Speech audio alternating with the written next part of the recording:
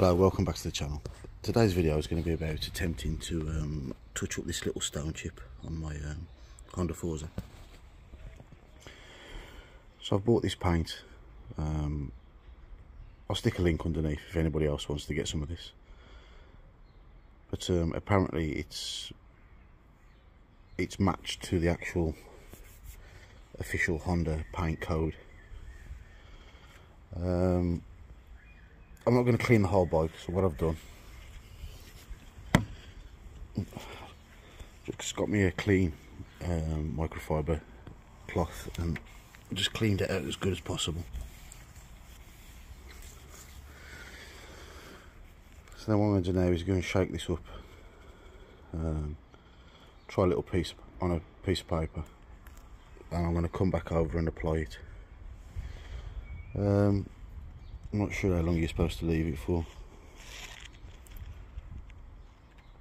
but I'll leave it a couple of hours, come back and I'll see how it gets on. So that's the stone chip. Let's go and try some on a bit of paper. Right, so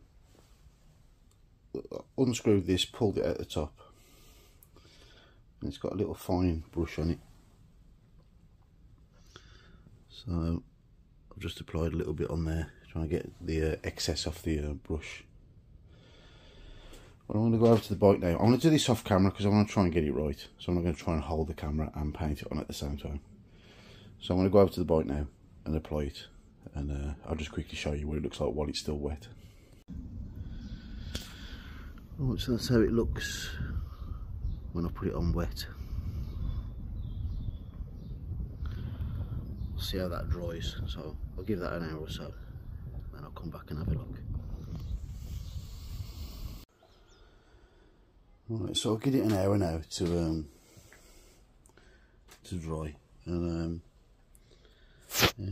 it's kind of got a gloss finish to it. I mean, the camera makes it look a lot worse than what it does in real life, but I mean, from this sort of distance you can just about see it. But yeah, that's the trouble with matte.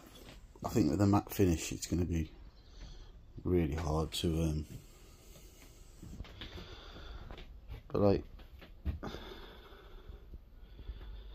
think the camera does make it look worse. In real life it's quite hard to see it. But anyway, that's the top up paint.